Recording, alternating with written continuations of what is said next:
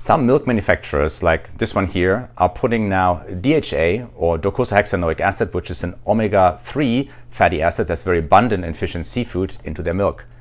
And the idea, of course, is, this is very helpful for brain development. It's an omega-3 fatty acid that's very valuable. But do we really need to supplement with it? And in general, I think the main issue is that we have way too much omega-6, and I keep talking about that. That's the omega-6 linoleic acid, which we have very abundant in the seed oils, vegetable oils, PUFAs, whatever you want to call them. And I think when we cut down on those oils, so we decrease our omega-6 intake, we don't need as much omega-3 to begin with. Then also we can convert ALA, which we get from plants, which is another omega-3 fatty acid, to DHA and EPA, but this conversion is usually very low unless we decrease our levels of omega-6 fatty acids. So cut out your seed oils and you should be good, and I don't think you have to buy anything else.